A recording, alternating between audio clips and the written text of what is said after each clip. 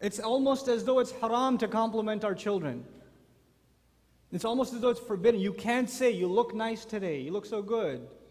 Great job on the test. I'm so proud of you. You're doing wonderful. Keep it up.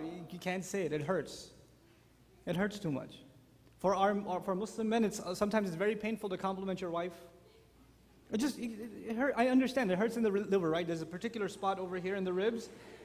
Sharp pain happens when you compliment your wife. I understand. So the moment you compliment her, to ease the pain, you have to say something mean right after that. Right? So you say to your wife, the dinner's pretty good. Could have used more salt. Like, you have to balance the equation all. You can't just say something nice. And that's what she says. Can't you just say something nice? You ever heard that before?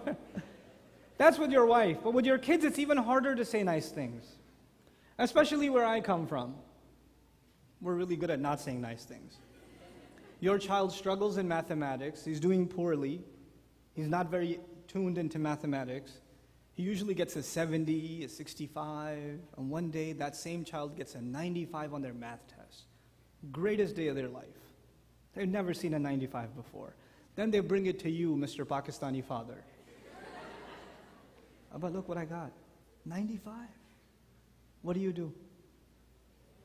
Next time get 100. Right? Come on.